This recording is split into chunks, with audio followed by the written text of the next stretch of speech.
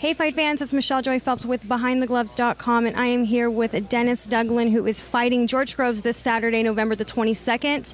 How are we feeling? I'm an American too, so I understand. Are you dealing with this time change?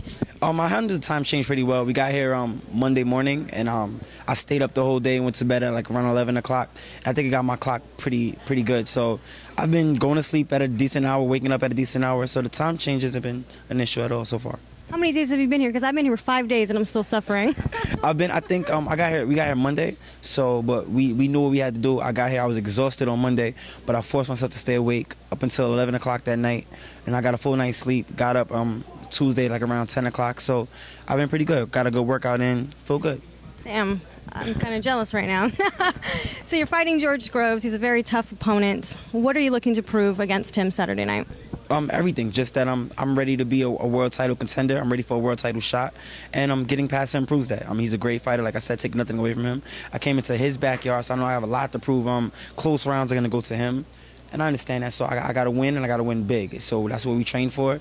We didn't train for a close fight. We didn't train for a decision fight. We trained for a knockout. So but with that being said, we also trained for 15 rounds of war. So 12 rounds, I'm gonna be able to give him the pressure I bring in the first round. I'm going to be able to do that for 12 rounds, and I'm excited to take him out. I was going to ask you about that because usually when you do go to someone's backyard, there's a lot of pressure to go for the knockout because if you take it to the cards, there's always the risk that they would get the hometown favor. Do you worry about that at all? Of course, we know we got to not look for a knockout, but we want the knockout to come in. I got to box smart, look for the shots, and if I get the shots, I got to take the opportunity. I don't want the card. I don't want it to go to the judges. I feel like I'm fighting in Texas. You can't win a close decision over there. You can't win a close decision over here. So just trying to be smart and get him out of there. I think I can too. Anthony Dirrell is lined up to fight George Groves next if he gets past you. Do you plan on derailing those plans? 100%. I even think I heard an interview where he said that he wanted to fight somebody like me because all black fighters fight the same. So if he could beat me, he could beat Anthony Dirrell. I think I heard something like that. Somebody told me something like that. So they're definitely looking past me to get to Anthony Dirrell. But one, I fight nothing like Anthony Dirrell, although he's a great fighter.